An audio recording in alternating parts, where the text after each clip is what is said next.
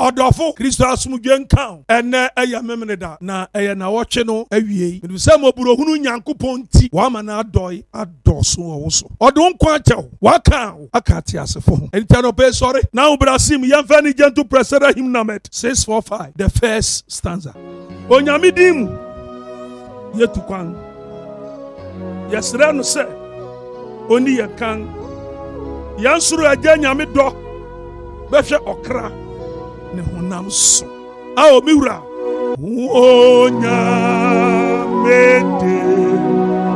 moye tukwan yesre no se one yekan yeso raja nyame do beche okra neho namso enyam semun sabano eye 2 Corinthians chapter 8 verse 21 orintofo homa edoso ya bientia wotwe ichemu eduonuba for we are taking pains to do what is right, not only in the eyes of the Lord but also in the eyes of men. Na yegen nia efata enye awurade animu nko na nipa animu. Hallelujah. Orofo anopai yasam ni yetia ni tia ne say may you take pain to do what is right. Doing what is right is not an easy thing, but may you take pains to do what is right in the sight of God and in the sight of all men. Anopai mame fado brofo ne mratwi ni musase fa oyaw mu fa ye ne efata fa oyaw mu fa ye ne ese fa ye trene ade nia eye nia efata nia ese ni ye no enafem nanso awurade emweaw na watimi aye enye ewo nipa animu nko na mo ewo nyame animu so ene wo hwe nipa sene ayemboni aye ene ye tia papa ye orenye bida ne wa begina ne wa di atoro ena miri tukwan ena misika nso ena mere ko ha wa di atoro wani tu ase atoro no di nanso may you go through the pain to do what is right. Boni aye nipa ye ade nso nipa ani wori ye ne papa no de boni ritua oka still may you go through the pain to do what is right. Emfa boni ntua boni soka enye nipa ene betua oka onyame ene betua oka Onyankopɔn nsam nhira ene emo nipa ye odefo obra adwuma mfa bi nka emo sofu bi nka nkyerɛ wo se eya wo na na eya wo enyina ba bi nka bi da sɛ me papa ahwa me ntimi nhwɛ no. May you go through the pain, do what is right. Hwɛ no bebribi ma yɛne a ɛsɔ Onyankopɔn ani ene ne ɛsɔ nipa nyina ani nso bia wo nsam ma obi fro obi nkama ma obi nka nkyerɛ wo se onyame nhyira wo enye nea onya obɛma wo nko ana nea wo de bibi afiri hɔ nko na ma onia ontimi ma obi enhya na mu anɔpɛ. May you go through the pain, do what is right in the sight of God and in the sight of men. Mesrɛ ma enne de bɔne emmɛn wo emmoapo emfa kwan mɔne so enya wo ho yiw oye Kristoni nanso ne nyiam ɔretɔn wabɔ akyi konko n'akyi ebi wanane kanela agum na ɔde ahyegua ɔde sudi afra ngom na ɔretɔn nyiam ahoro bɔne nanso adu kwasi da na yɛrekɔda nyame ase woni wo nua ne reyɛ adwuma hwɛ sisi a wosisi no ɔwɔ yere ɔwɔ ma wo otua danka osomesua na waba no 400 and 500.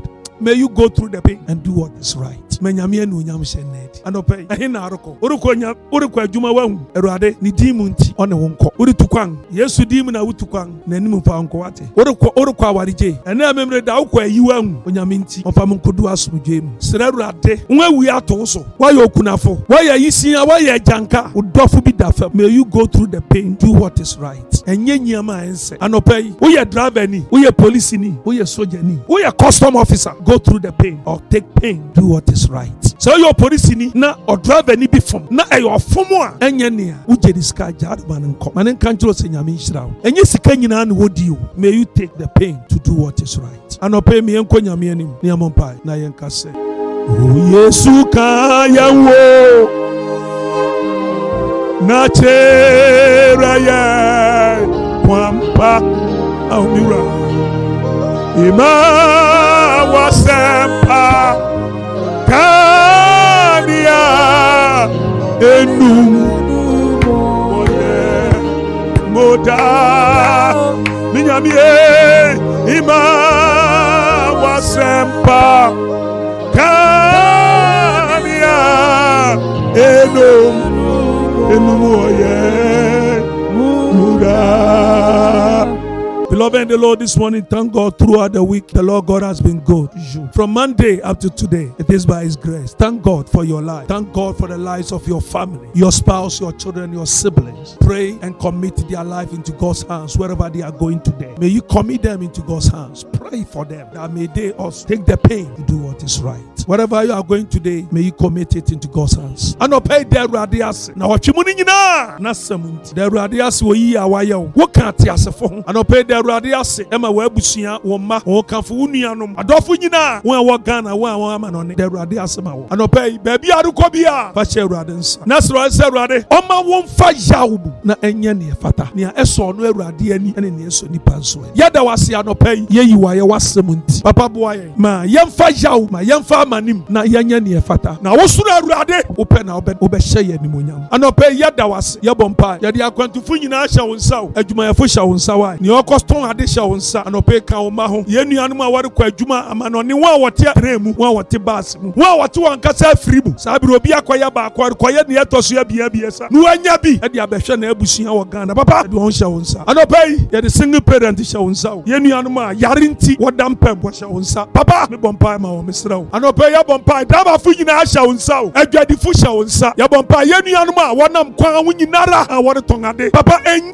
de nanso se be no won sa be ko anu nti. Akuafo hye wo nsa wo. Ye janom afarefo hye wo nsa. Anopay ya bompa ye pagya Ghana hye wo nsa. Papa ye mampanin ene na aboyafo opposition bibia hye wo nsa wo yene. Anopay ye de security agency hye wo nsa titiri. Ye janom ne ye nanom ye nuanom police fo. Wo a wonam kwan so MTDT fo. Ye do nyina hye wo nsa awurade. IGP ene ne COP fo nyinara. Ya bompa ye de mu so nyame mo bo ba ebre mu. No ma na aso dwe nyamode. Papa Anopay chemane so wo maso. Ni oni ni obedi. Papa ye wo nsa ma ne wa. Emma obi biara na kom. Papa no de contensinity. Misra wo. Cha odonfo chemane so wo maso. Emma wo asempa kanea no. Papa ma enum wo ye mu da. Ma emra mu na ma esi ye. Emra mu sa ye awurade Yesu Kristo nti. Eno nti Anopay. Odom nyina Nyankopon a wa hwe ye nso afijo da bepem ne. Ni odom wo ne nsam. Onom onto nanim nkyerɛ wo. Onhyira o ma ensi wi. Edini osofo Kofi Manukure Akyeampong. Anopay ma besra. Srofo froma me. Na ka kyene se. Onfa yawo enye ne efata na onyame ebehyira no. Mema wo na wɔtwe awie papa. Amen.